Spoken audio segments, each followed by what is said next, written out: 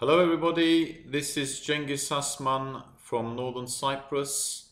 Welcome to my latest video, how to draw against a strong international master.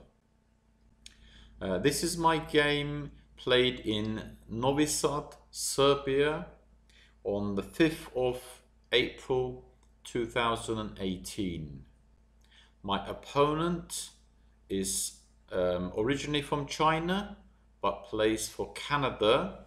He was rated 2465 and his name is Kai Yang. I hope I've pronounced it correctly.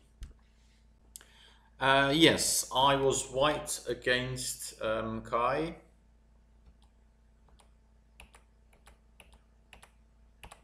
And he played the Nimzo Indian defense against me. Here I do have quite a lot of options, such as knight f3, g3, a3, e3, even f3, but I chose the classical variation, or the Capablanca variation, Queen c2. And the logic of this is usually there is a bishop exchange, bishop to knight exchange on c3, and white aims to take the knight or the bishop with the queen, leaving himself a good pawn structure, and also to make use of the bishop pair, because if I play a3, then I still have the bishop pair, but my pawn structure is a bit bad, so white doesn't want to go into this variation by playing queen c2. Why does black do this?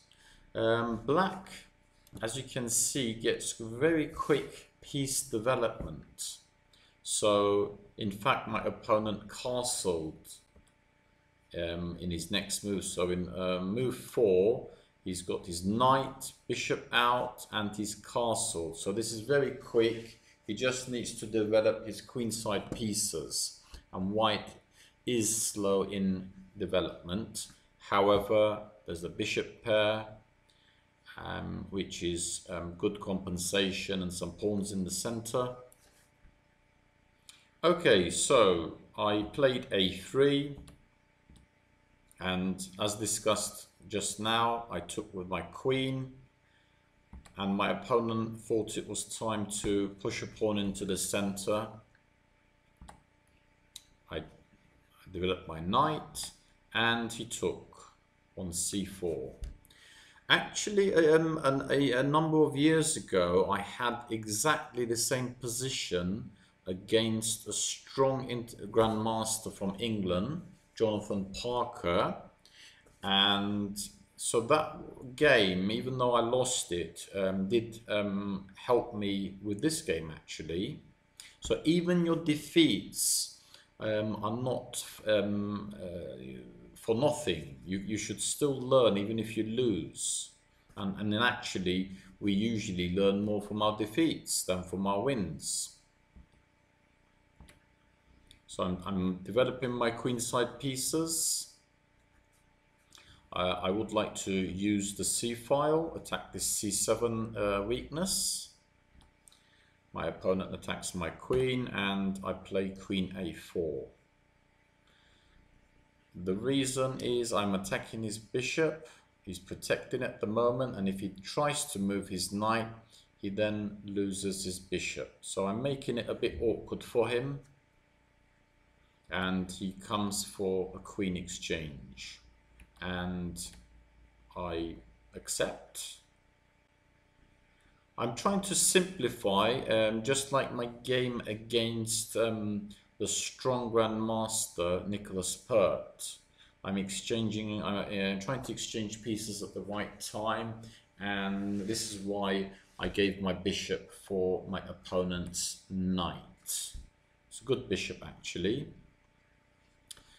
He could have taken with his knight, but I think he wanted to unbalance the position, and he took with the pawn. So the knight, we're taking with the knight is a little bit better according to our friend Houdini. And I then played e3, offering exchange of his active bishop, and if he doesn't exchange and goes back, then my bishop will be very good on this diagonal. So everything's, there's no complications at the moment. He played c5. I just brought my rook to the c file. And he did the same.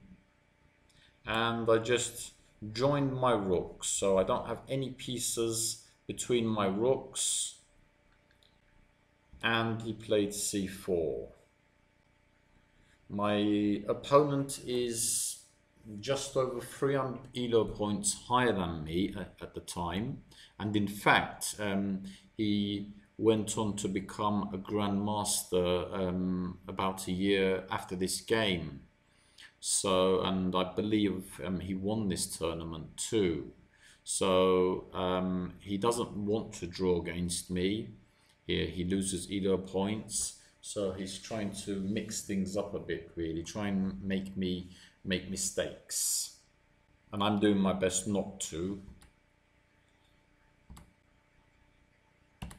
I now challenge this c4 pawn, and he does have a majority, 3-2 majority on the queen side, but as you can see, my king is very close to coming over to the queen side if there's an exchange of pieces.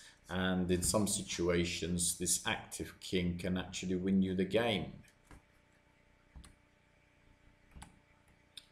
And now he's doing the same. He's trying to bring his king over. You can stop the video and try and guess my next move. It's trying to make things difficult. With my next move, I'm trying to make life difficult for my opponent. So pause the video if you wish. And I play knight a5. And this stops my opponent pushing his a pawn. And in some positions, my knight can come on to c6, or maybe e7 and c5. Maybe my rook can come to c6. My opponent has to sort of do a bit of thinking here.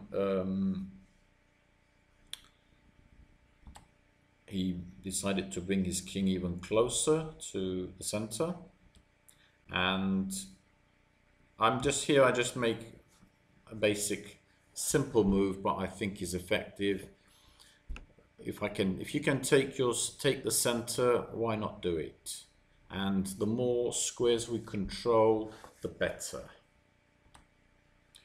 And actually, this e4 move is controlling the d5 square, which the knight would like to come, I would think. And I play king d2. I could have played king d3. This was an option, but I played king d2 in order to help the exchange of rooks and then reach a knight endgame, one knight each. I exchange rooks, and then I bring my other rook to the c file. So he then takes, and I take. Okay, I am going to pause the video here, or actually end this video. This is going to be part 1 of how to draw against a strong international master.